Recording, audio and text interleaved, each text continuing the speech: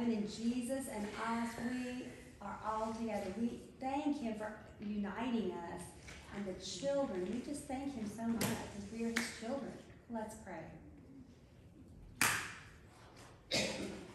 Abba, Father, we thank you for loving each one of us and calling us cherished in your eyes. We thank you so much that we have life, that we can breathe, that we have friends and we can have fellowship together. We thank you for that. It's so important for us to remember you, Jesus, that we abide in you, that it's better that we are with you. Just like that song said, that this home here on earth is temporary, but our home in heaven with you is forever. Thank you so much. And thank you for showing us your way, your desires. So many people are living in darkness and sin and rebellion. They need to repent and accept your gospel. We need to preach your gospel so that they can turn to you. And help us to show your love and your character and your attitudes. How beautiful your light can shine through us, through the world of darkness here. That your light will be clear and we can be like salt. Thank you that we can follow you. That this word of mine is not going to be mine. That I'm going to be following you. I'm not going to be preaching my words. Your word is beautiful, Father. It's amazing. And you are teaching me, and I'm learning so much through your word. Help me to analyze myself and each one here to do that for themselves. That they can repent. That they can repent of their complaints or their sins, and that they can return to you. And don't allow the world to interfere with that. We don't want to go to hell. We want to be with you. We want to do what you want us to do. And Satan will cause us to feel embarrassed, but we want to show your glory. In Jesus' name we pray. Amen. All right, we are his children. This is what it says here. My sermon is about the Holy Spirit. God places the Holy Spirit with us. And he promises to give each believer the Holy Spirit. And it will help teach us. And he will train us and help us to pray so many different things. And he is the best one to help us. And he will be with you everywhere you go. That's God's promises.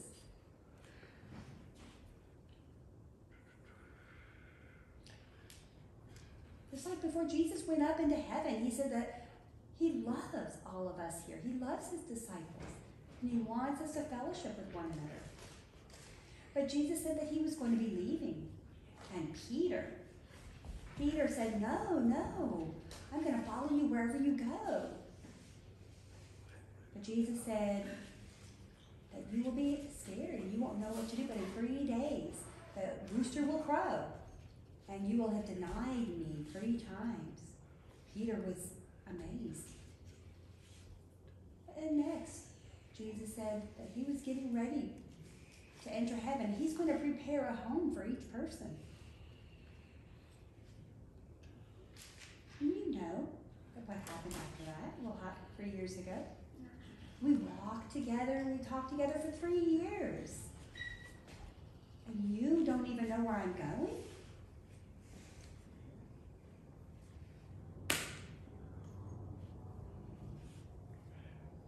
Jesus said that I am the only way, that me and the Father's ways are the same. And if you believe in me, you can have unity with God. You can have life in heaven. Now remember Adam. He ate the fruit that he wasn't supposed to, and that caused sin to enter the world. And that caused a dissension between God and man. And now Jesus says he's bringing life to everyone. The Bible emphasizes God's promise of the Holy Spirit, that Jesus will send the Holy Spirit to each believer, that the Holy Spirit will live inside each one's heart. It says that we must have love.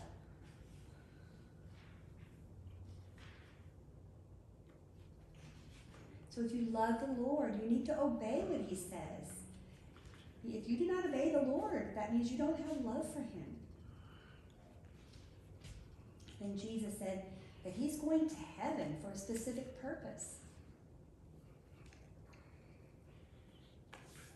He's going to heaven so that he can provide the Holy Spirit to each believer, that each believer will have the Holy Spirit with him.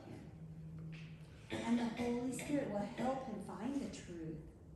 Because the world is full of confusion with illegitimate teachings, but the Holy Spirit will give discernment.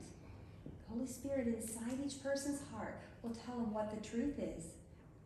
Will help them be able to analyze that person's speech and if it matches with the Word or God's teaching.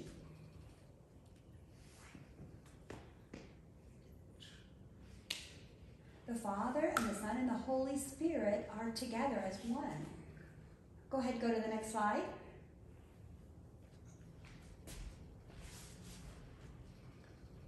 You know, a long time ago that the Jews had a temple, and this is what it looked like. Now, Israel was enslaved into a town in Egypt. And God called them out of Egypt. And God called them his people. He said that they were his people, and he wanted them to build a tabernacle. Now there were two angels that had their wings bowing over the table, and that showed that God was with Israel.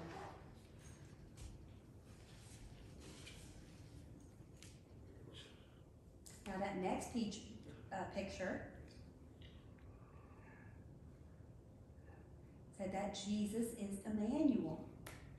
And Emmanuel means that God is with us. He's with the people.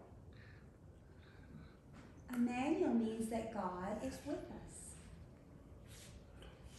Now, God did not leave us alone. He did not abandon us when Jesus went to heaven. When Jesus went to heaven, he provided the Holy Spirit for anyone who repented of their sin and accepted Jesus as their Savior. So you see the temple, both of these temples here, is like a picture of your body. The Holy Spirit was in the temple back then, but in today's world, the temple is in us. God's Spirit is in each individual who's already accepted Christ, because your body is the temple of the Holy Spirit.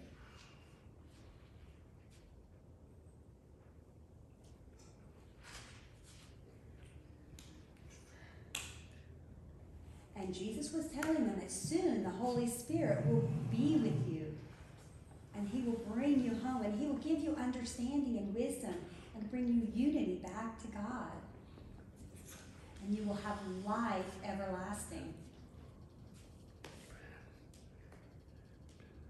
Now, when the Holy Spirit being with you has a meaning to that. That means it's like Jesus and the Father and the Holy Spirit is in you. Jesus and the Father and the Son and the Holy Spirit as the Trinity. And that's what's inside you. This is what Jesus is trying to impress upon us. That if you have love, you will obey him. But if you don't obey him, that means you don't love him. So love is equatable with obedience. So our obedience is what we do. That we want to do the same as Christ. Just like that song says, that we need to show his love. We need to show his character. Just like the song just said. Jesus says, soon the time is coming short. And so I want to warn each one of you that I'm going to be sending the Holy Spirit. And the Holy Spirit is vital in teaching you to grow in Jesus. Jesus told them that he was with them 3 years and taught them. And they may not have understood fully everything or remember everything, but the Holy Spirit inside of them will help them recall all the things that Jesus taught them for 3 years. And they'll be thankful for that Holy Spirit. And Jesus told them all that he will give them peace. That he will not have the same peace that the world has. It'll be a different kind of peace. And Jesus told them that he will give them the best peace. That they won't have to worry, they won't have anxiety. Go ahead and the next slide.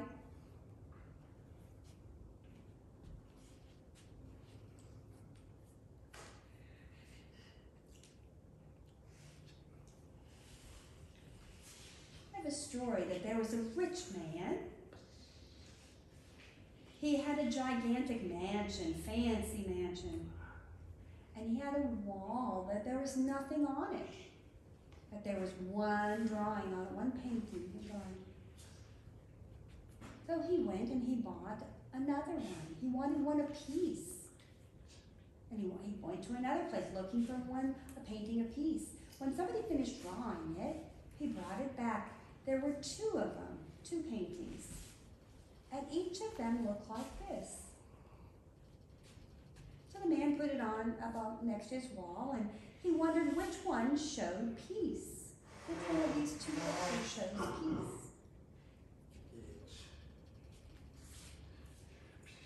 Now Jesus is our peace. We are living in the world. We can truly have peace here, but this looks like peace. But when you have the Holy Spirit inside of you, you will have true peace because you are united with Christ and you are looking forward to him. You are trusting him. He's in your eternal home, that you will be up there soon, that you're living in this world temporarily, and that he will show his love and his character to us. There might be a lot of problems in the world, but we can still smile through them because God gives us peace. And we can be grateful for that he gives us the peace that passes all understanding. A lot of us want peace like this picture. We might want good health, our house is great, but that is really not peace. The Holy Spirit can help us have peace in our minds. You're right, the world is temporary and it has lots of problems. There's wars. People are angry and furious about things. But our peace comes from God, and the Holy Spirit gives us peace.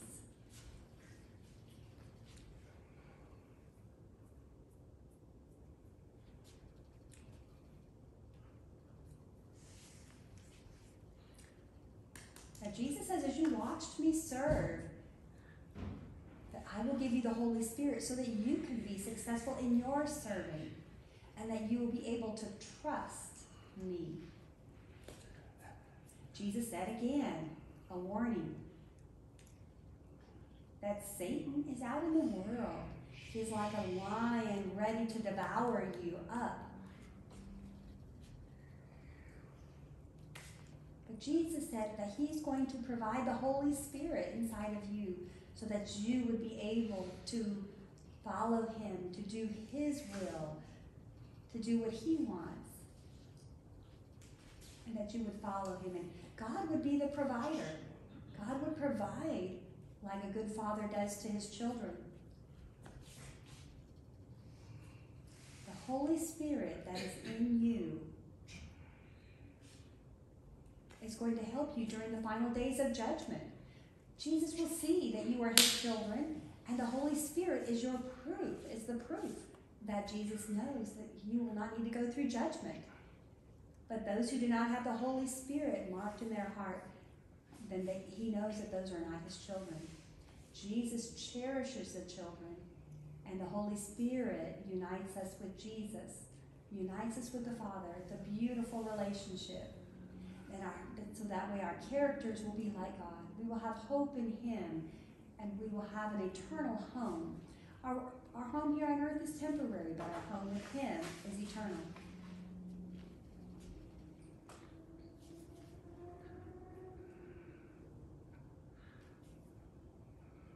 You know, the Samaritan woman, and Jesus was talking to them in Samaria.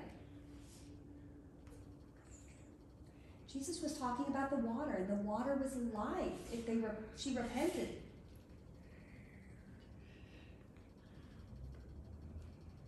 But she had been married to many men, and some that weren't even her husband she was with. But the Samaritan woman was embarrassed about that Jesus knew all of that. So she wanted to try to distract him and said, so where should we worship? She wanted to know, should we worship the mountain in Samaria, or should we worship in the temple in Jerusalem? Which place should we go? But Jesus answered her that neither of those places will be important soon. He told her that each person will have the Holy Spirit, the Spirit of truth, to be able to worship God in their hearts. So Jesus was talking about the Holy Spirit that he was going to be sending in the future when he went to heaven. And that he would place them in each person's heart so that they would be able to worship God. And so the Samaritan woman was there listening to Jesus' teaching.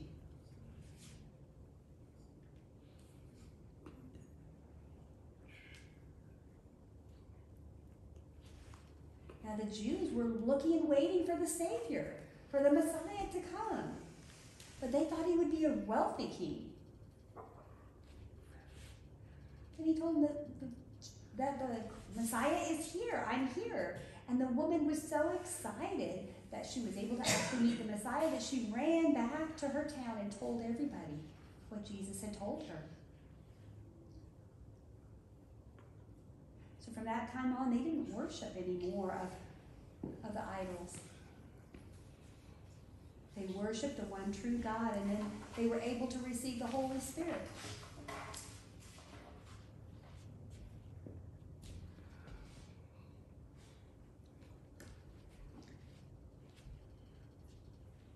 And we know that God is still with us because he has placed his Holy Spirit in our hearts. And he is with us always, and we are grateful for that. He never abandons us.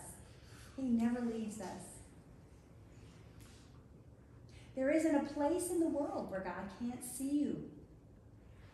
He can see you in every place because Jesus and the Holy Spirit and the Father are all one. And we need to repent and change our attitudes because he loves us. We are the salt of the earth. We are the conduit for his light to shine through. But if we don't obey God, there's no action that proves our love to him. Then we don't have love for him.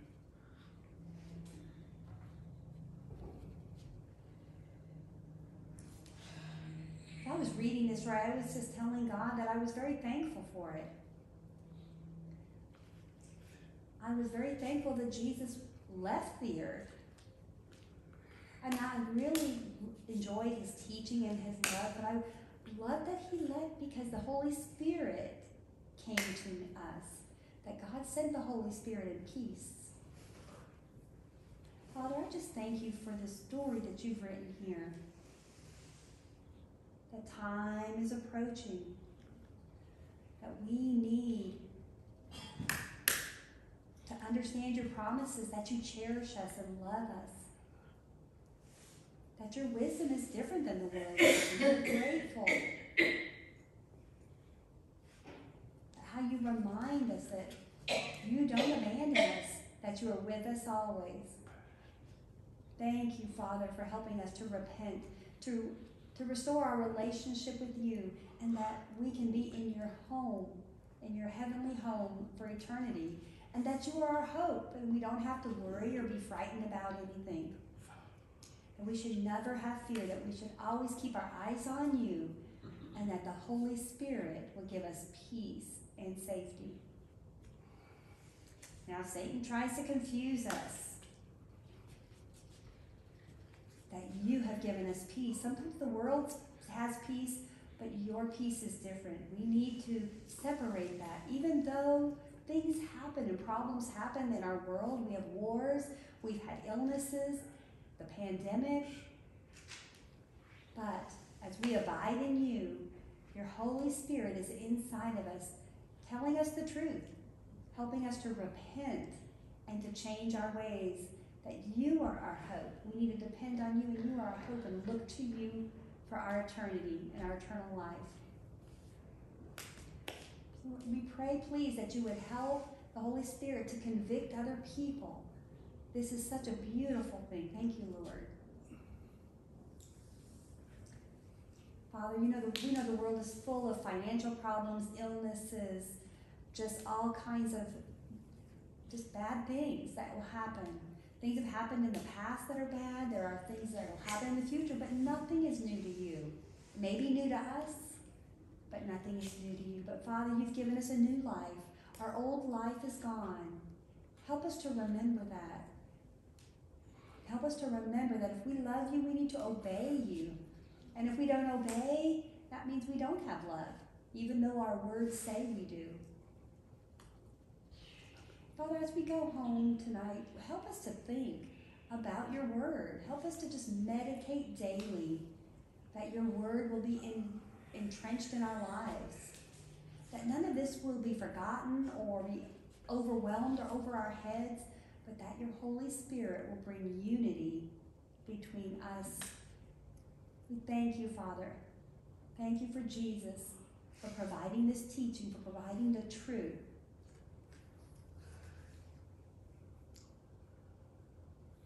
We lift everything up to you to take care of, Father. We're your children. In Jesus' name we pray.